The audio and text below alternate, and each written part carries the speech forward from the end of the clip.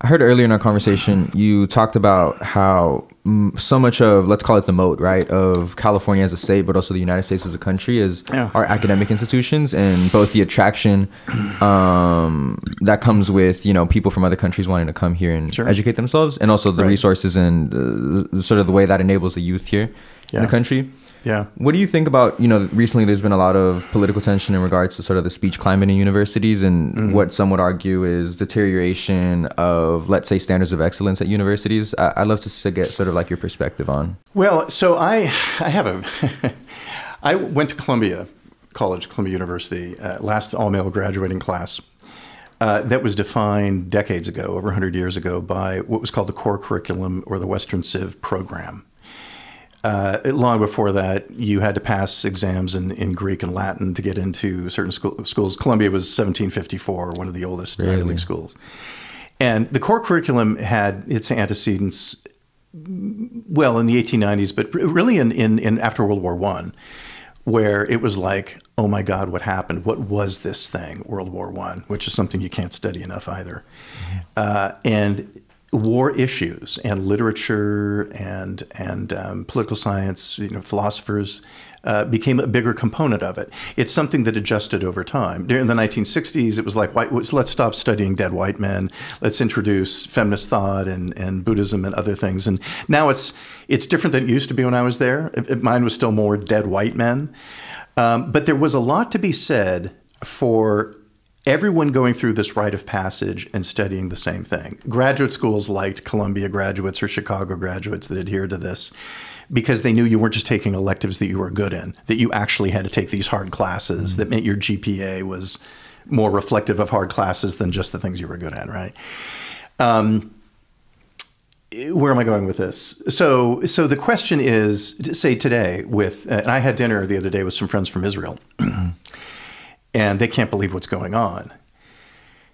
And I was biting my tongue because there is this issue, say in 1983, in the late 70s and early 80s, with apartheid in South Africa, which is viewed as the same as apartheid with Palestinians in these locations in Gaza, And there wasn't the vehement reaction. We weren't seeing pictures of the images, right? It was still on the front page of the New York Times. We didn't really, it was far away. We didn't know what was going on, but we opposed it and we protested. And today, I think the generation that is born in 2000, like my youngest daughter, it doesn't have that same sensibility and that connection to certain events. And that's a function of history. And I think, education now, I would love to see a course like that post-World War I issue on war studies, which is a social psychology course. You're saying interdisciplinary. Sensibility to past events or current events? Well, current events. Oh, okay. Like I keep thinking about what's the hybrid course that everyone, instead of punishing everyone, I guess you could suspend students if they made direct threats to other students. You could do that. Okay, you're gone this semester, come back and take this course, or make everyone take this course on war studies to understand, the kind of the history of conflict. Mm-hmm. But there's First Amendment freedoms. I mean, that's what this country is about. Protesting, labor protesting, it's a very hard needle to thread. And, the more we move away from these events like the Holocaust and World War II, the more abstract they become. At the very end, Eisenhower, the president, the general, dictated 16-millimeter footage of Birkenau and Auschwitz and all of the camps, because he said someday people aren't going to believe that this happened. And sure enough, you have Trump and his acolytes saying, oh, it's all a hoax.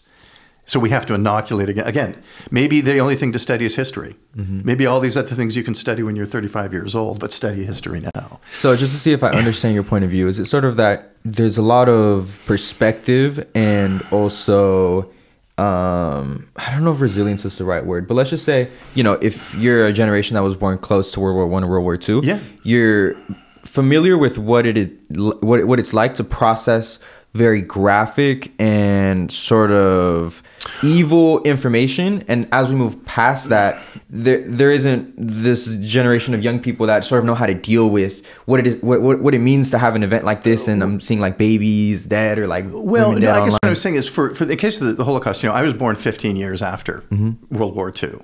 And so the New York Times and all the big papers at the time, again, before social media, they had articles or obituaries on something about World War II and the Holocaust virtually every day of my life. Really? I was immersed in it, right? It was the big story.